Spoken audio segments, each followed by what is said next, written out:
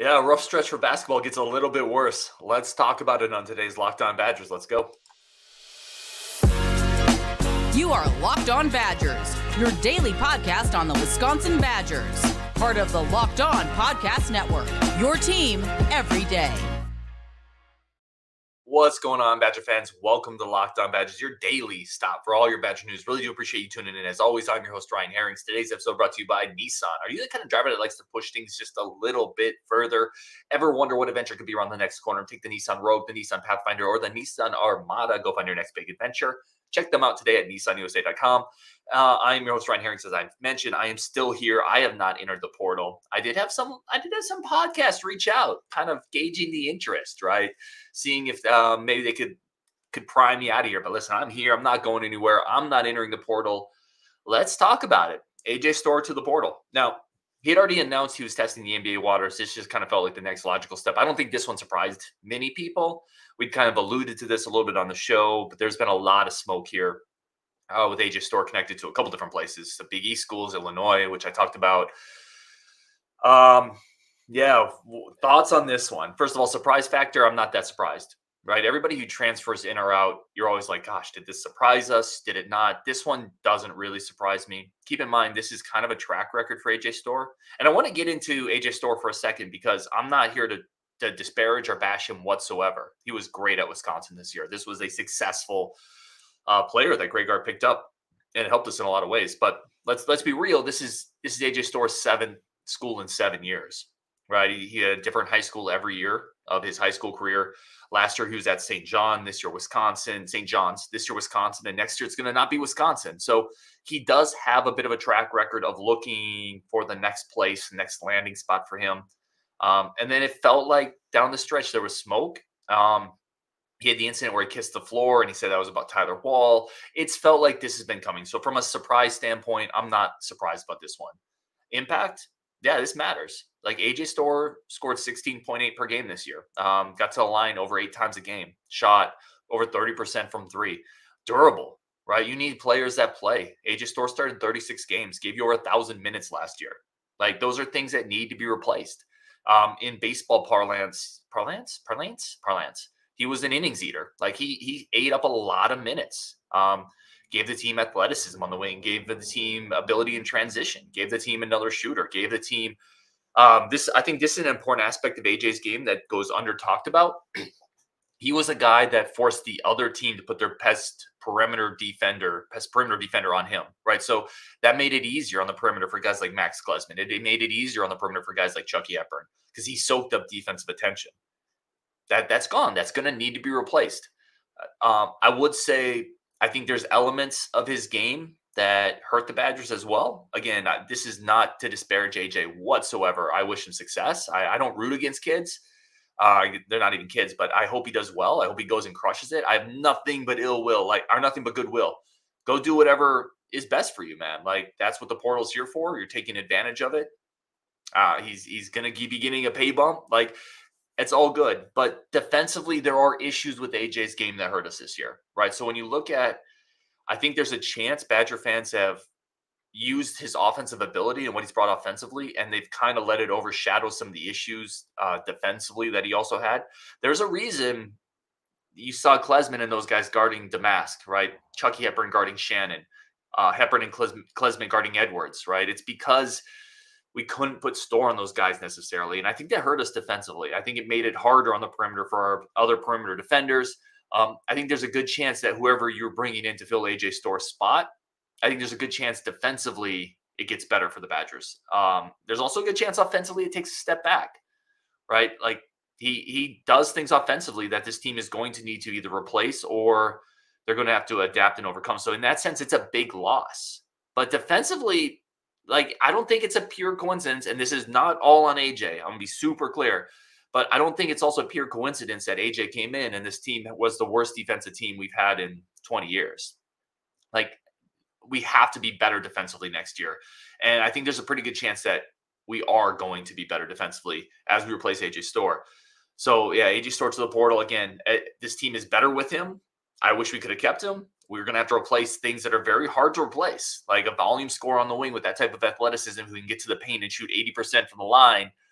That's not easy to find, and it's not on the roster currently. This is not one of those cases where you look on the roster and you say internal development. Who could develop from the freshman sophomore class that can take some of what AJ Storr was doing? I don't think there's an internal option here. So you got to go to the portal to find a replacement here. It's going to be hard to find. I just want to point out that I don't think it's fully irreplaceable because there are areas of AJ Storr's game, from offensive inefficiency at times to turnovers to defensive inefficiency, that I think hurt the Badgers. So Gard's going to have to replace it. This is not shocking. It is a bummer. All right, let's talk Gus Yalden also to the portal. Announced today, Gus Yalden, as everydayers who watch this show know, I predicted would be our big man off the bench this year to back up Steven Crowell. I predicted he was the reason you wouldn't necessarily need to get a 5 in the transfer portal last year. I like his game. And much like AJ Storr, I want to start off with, there's nothing petty about this for me. I hope he does well wherever he goes. Because I root for success for people. I really do. And in a lot of these cases, I think it can be win-win. You know, the Badgers are getting another scholarship here, right? They're going to get that scholarship back. If for whatever reason it's not working for Gus Yalden, then he can go somewhere where it works better for him, and the Badgers can make use of that scholarship. And I hope he does well. I hope he finds success. I still think he's really talented. I think he's a really talented kid that, for a couple reasons, just couldn't get the train car. It got derailed a little bit this year, and he couldn't quite get it back on the rails. But yeah, Gus Yalden to the portal, AJ Storr to the portal. Combined, we lose 16.8 points per game. It's another hole for Greg Gard to have to fix. And you start to look at this roster. Now, what do we have to address in the portal? I feel, and this might not be done, by the way. Chucky Hepburn, there's some places that he could go. That's been reported. It's out there. And this isn't, by the way, that's not even surprising. Like, every year teams reach out to other players. Like Hepburn could have gone places last year. So there's places, the dust hasn't fully settled yet. But if you look at the roster, I do think Chucky Hepburn will be back. Maybe that's just hopeful thinking. I think he's a big part of this. I really like his game. I hope that we're able to retain Chucky Hepburn. If so, what do you need in the portal now? Now you need to replace 2 starters. You need to replace Wall, and you need to replace Storr. So what did they give you that you have to find, right? You have to find volume scoring. You have to find a wing that can score, that can get into the paint a little bit. That's Storr. And you need to find someone with some size, toughness, defensive versatility. I think if you can find some shooting at the 4 to replace Wall. So it's a lot, because I also think you could use another wing and another post player. So there's a lot for Gard here to have to replace. We're going to get into one of the targets later in the show that is coming to campus. I think could be a big part of this, but it can't be the only piece. He's going to have to go out and get several pieces to replace these players. I do think, and I was talking to Scary Alvarez about this. I made the point. I do think that they're going to get better in some areas with people they bring in. They're going to bring players in. And here's what I want to tell everybody. Take a breath. Everybody take a breath. Like, this offseason is not done. Before we freak out and we lose our minds, we lost Storr, we lost Yalden.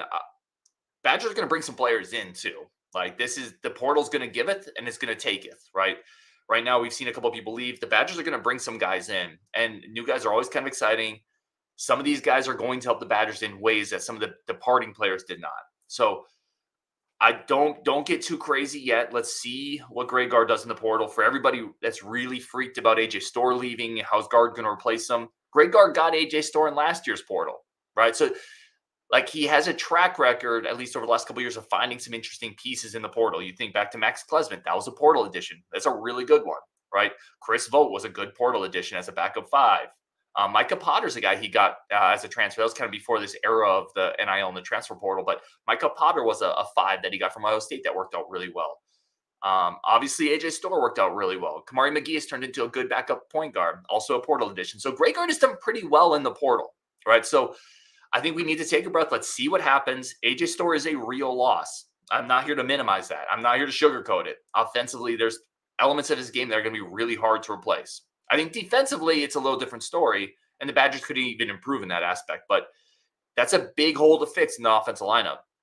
And like I said, his presence made it easier on the other perimeter guys to score. His presence made it easier on Hepburn and Klesmit. They're going to have to find somebody else so defenses can't load up on those 2 next year. So big offseason for Greg Gard. Don't freak out too much yet. Let's see what he does in the portal before we judge this thing. All right, we're going to take a quick break for our friends of the show. Come back. talk a little bit about what Chris McIntosh had to say about Greg Gard. Is it controversial? Is it kind of the writing on the wall? We're going to talk about that next on Locked On Badgers. But first, a quick break for our friends of the show. And listen, I've talked about it. If you own a home, sometimes you just got to go out there. You got to clean up some of the hedges. You got to get back into the wild spots. And I did it when we first moved into this home. I had a machete and I was back there and I was hacking away brush and I was getting cut up and it was miserable and I was bleeding and it was terrible. Listen, if you got to do a little landscaping, don't get the machete out. Get the Manscaped Lawnmower 5.0. With the code LOCKEDON at manscaped.com, you get 20% off this bad boy and free shipping. Again, this thing is compact. It's powerful. The Lawnmower 5.0 is waterproof. If you want to do that in the shower, if you want to do it out in the streams of Montana with the salmon and the grizzly bears, whatever it is, you can take that Lawnmower 5.0, take that bad boy out, and take care of all of your landscaping business. Right now, get 20% off and free shipping with the code LOCKEDON at manscaped.com. That's 20% off and free shipping with the code LOCKEDON at manscaped.com. Nothing like a little spring cleaning down in the pants. Today's episode is also brought to you by our good friends over at Better Together. Again, this is something I've talked about a lot. I'm really excited about this one because we do so many things together, right? We go to the bar with our buddies together. We play darts together. We play Sega together, right? We get on the motorcycle together. Daily fantasy should be done together. Go check out Daily Fantasy cooperatively, community-based daily fantasy over at Better Together. This allows you to create that shared experience. You can team up with somebody instead of the same old daily fantasy grind. You can team up with somebody, have a sense of camaraderie, enhance the experience, team up and help your group of friends climb up the leaderboard together over at Better Together.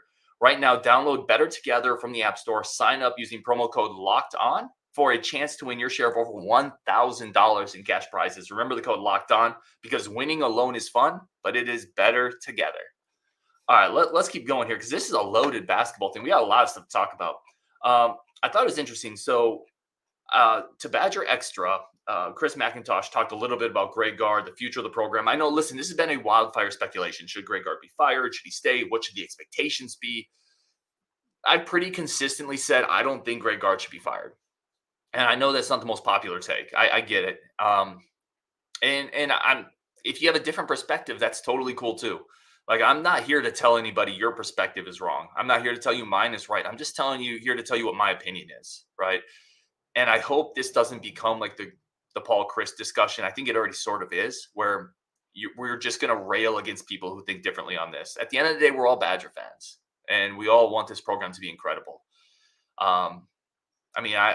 That's it. Like, that's the goal. And I don't know if any of us know the perfect solution there. There's pitfalls, there's potential upsides and downsides to each solution here.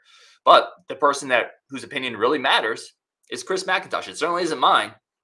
It's Chris McIntosh, Wisconsin athletic director. He had this to say about Greg Gard to Jim Polsey, and he said, "I think Greg puts us in the best position to be successful into the future," McIntosh said. "I think Gard has a great understanding of what's needed in the continued evaluation of our program to get there. It's a program that's been evolving with the times that we live in, and I'm excited about some of the things that he and I talked about for the future and the evolution of our program." I mean, essentially, it's kind of what I've said before. He's not getting fired after this year. Now, the confidence quote from an athletic director is sometimes referred to as the kiss of death, because if you have to speak about your head coach and say, "I'm confident in him," to put it another way, you've never heard Alabama's athletic director say, "Yeah, I'm really confident in Nick Saban," right? If the results speak for themselves, the athletic director doesn't have to say anything. In other words, however, I don't think Greg Gard or Chris McIntosh is completely off base on this. You know, people get very frustrated with Greg Gard and the perceived inability to adapt. Greg Gard has adapted. People for the longest time said you're not going to get athletes under Greg Gard. He just got AJ Storr in the portal last year. You know, people have said Greg Gard's not going to succeed in the NIL era. I mean, you can't get an AJ Storr if you're not playing in that sandbox. At least I think, you know, people have said Greg Gard needs to focus more on offense. That's what this year was. This year was a complete focus on offense, right? Could we play a little defense, please? So I think, you know, Chris McIntosh hit on something there where he said, I've seen this program evolve a little bit already, and we're living in an evolving landscape. I've seen it already start to evolve. I think Greg Gard has evolved to some degree. Now, it needs to keep getting better. It needs to continue adapting. I think it's kind of a moving target at times, right? You fix the offense, and now the defense isn't very good. Now you got to go to the portal, and you just lost an offensive guy. Can we get the defense better? Is that going to hurt the offense? Those are all good questions, but he's not going anywhere, at least in the interim basis, in the short term. He's going to be here next year. I think he's probably got a couple years, unless the bottom really falls out. And that's not just my opinion. That's kind of based on things I've heard, things that people have talked to. I don't think there's a huge sense of urgency in the athletic department to move on from Greg Gard. I've said this before. I don't think Chris McIntosh feels the same sense of urgency as a lot of fans do. And you can hate that or love it. I'm just telling you what I believe. That's not even my opinion. That's kind of what I believe. I don't think the urgency to make a change is quite as fevered as it is among the fan base. And I think there's reasons for that, right? Coming into this year, they wanted this program to get better. You got to make the dance. You got to make the tournament. He did that. Does he have to get better there? Yes, he does. Absolutely. But the team got better, and we're going to see what it does again next year. So I know that's frustrating for a lot of Badger fans, and I understand that frustration. Like, you have to get into the second weekend at some point. Greg Gard has not done that in a while. That's not good enough. But he's not the only coach that hasn't done that. When you look around the landscape of college basketball, there's a lot of programs. And again, I know people don't want to hear this, but I'm just telling you, there's a lot of programs that would really like to be a 5 seed. If you're a 5 seed, you're in the top 30-ish programs of the country, top 35-ish. I mean, it's not a perfect representation, but that means you're in the top 10 percentile of college basketball, just for reference. You're not going to fire a guy after he got a 5 seed, right? You're not going to fire a guy a year after the NIT where he improves the team the next year to a 5 seed. You're just not. And the other thing with Greg Gard, and I know to some people this might not matter at all, but I'm telling you, it matters to the school. It matters to the administration. He brings in generally good kids. He doesn't embarrass the program, and he wins at a pretty high clip. Like, it's not the easiest decision just to move on from that guy. Whether people agree or not, I'm not here to tell you you're wrong or I'm right. I'm just here to tell you it's not as easy to move on from that guy, I think, as people think it might be. He's been pretty consistently successful, and he runs a pretty clean program, and he brings in pretty good kids, and he just got the 5th seed. And yes, he also just got his breaks beat off a little bit by a JMU team that was a 12th seed. Like, that's not good, and it's not good enough. But I don't think there was ever a serious consideration to move on from him after this year. After kind of the way the team improved, after his ability to land AJ Storr. Now, this offseason is super critical for him, because me saying I don't think there's a huge push to move on from him, I also don't think the ice is incredibly thick right now. Like, you have to have another good year next year. You have to. And this offseason is going to be the mortar that you build that season upon. So what do you do in the portal? You can't strike out. You have to land 2 or 3 guys this offseason. And you have to land 2 or 3 guys that are contributors, that are significant players that can be in your 8-man rotation. Because who's in your 8-man rotation right now? Right? Let's just say, hypothetically, we lose nobody else. So you have Hepburn, Klesmit, Crowell, Blackwell. That's 4. Winter, that's 5. I think you're counting on, I broke my finger, by the way. Klesmit, that's 6. By the way, if you're listening on audio, the reason I said that is I held my finger up as I'm counting. So that's 6. You need 2 more. You need at least 2 more in the portal, 2 more significant contributors. And then if you can do that, that's not a bad top 8. It really isn't. So huge offseason for Greg Gard. Chris McIntosh reaffirmed his confidence, which doesn't always mean quite as much as it sounds, but it's not a nothing burger. All right, we're going to take a quick break for our friends of the show. Come back and talk about a big-time basketball prospect that could be one of those guys that helps Greg Gard win this offseason. We're going to talk about that next on Locked On Badgers. But first, a quick break for our friends of the show over at Nissan. Listen, if you're the kind of person that likes to push things just a little bit further, like you like to find that next adventure around the bend, ever wonder what could be around the next corner, that's why you have to get in one of these new 2024 Nissan SUVs. And they have an incredible lineup with capabilities that can take your adventure to the next level. Right now, over at NissanUSA.com, check out the Rogue, the Pathfinder, or the Armada. This week's Armada is the Yukon Huskies. powerful, big, luxurious, a monster. Those Huskies can go anywhere, just like the Nissan 2024 Armada can take you and your family on that next big adventure. The Armada, everything you expect from a full-size SUV, rugged 4x4, can seat up to 8 in first-class luxury, tow bigger and explore further with the 2024 Armada. Take the Rogue, the Pathfinder, or the Nissan Armada and go find your next big adventure. That's shopnissanusa.com, shopnissanusa.com. All right, let's talk about a significant target here that the Badgers are in on. Frankie Fidler. So we mentioned huge offseason for the Badgers, huge offseason for Greg Gard. There are empty chambers in the gun right now, and you got to put some bullets back in that sucker. Frankie Fidler, coming out of Ohio, power forward, 6'7". So he's kind of like a small forward, power forward. He's not as big as Wall. He's probably ideally more of a 3. So maybe this is your AJ Storr replacement. He's a guy who played with Chucky Hepburn in high school. And last year at Omaha, averaged 20.1 points per game, 6.3 rebounds, 2.6 assists, shot 35% from 3. Think of a skilled, athletic, versatile offensive player. Not the greatest athlete, but a really good shooter, get to the rim, a good ball handler, pretty good passer too. He's a significant player. This is a really, really solid player.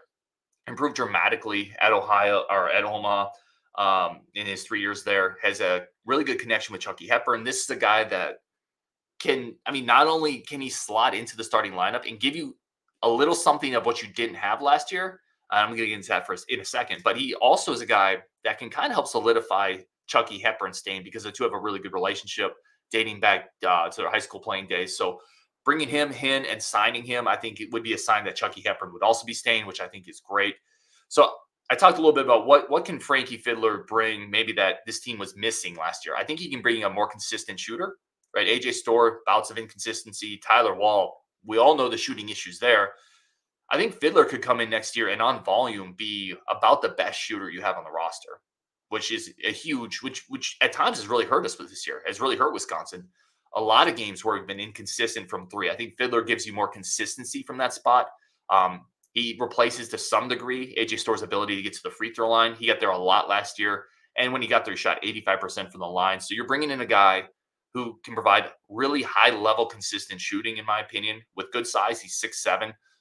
Pretty good ball handler. Not a great elite ball handler, not a great elite athlete or offensive weapon, but somebody who has played a lot of ball, could score at all 3 levels, consistent three-point shooter, can get to the line, and can knock him down when he gets there. Defensively, I think a lot of people are worried about you lose AJ Storr, you lose athleticism.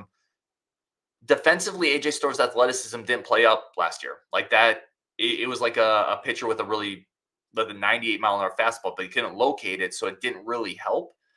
That was kind of AJ Storr's athleticism on defense. He couldn't really utilize it, or he didn't really utilize it, so it didn't really help. So I think defensively, you're getting kind of a thicker guy who's played a lot of ball. You're probably going to take a bit of a step up defensively. It just is what it is. AJ Storr was not a great defender last year. Now, I still think you got to find a 4. I think you need more toughness on the inside to help Stephen Crowell and to replace Tyler Wall defensively. But I think Fidler probably steps in as a number 3 or as your small forward to replace AJ Storr. And then you roll out Hepburn, Klesmit, Fidler as your 1, 2, 3. 3 really experienced players, a lot of shooting there. I like it. Fidler would be a really nice fit and a really nice addition to the Badgers. And I'd be really excited to see how he play in that offensive ecosystem. And you continue to surround Stephen Crowell with shooting. I think ideally then if you can go find a 4 to replace Tyler Wall that can shoot and play defense, that team could be fun. Bringing in Freitag and still having Blackwell, that team could be a lot of fun next year. So, yeah, we're going to track that. Frankie Fidler should be coming on campus this weekend. There's a lot of schools after him. Nebraska's after him as well. So that's not going to be an easy battle to win, but it sounds like Wisconsin's in a good spot there to land the very skilled and talented junior out of Omaha. We'll see how that goes. It'll be a big part towards helping Greg Gard kind of reload this offseason. And that's what every offseason is going to be like. Right? You're going to lose guys and you're going to gain guys. It's the new normal. So anyway, AJ Storr gone, Gus Yalden gone, maybe Frankie Fidler coming, and Chris McIntosh endorses Greg Gard. It is a lot today on Locked On Badgers Basketball Edition. Thank you so much for tuning in. As always, really, really do appreciate y'all. On Wisconsin, and we'll talk later.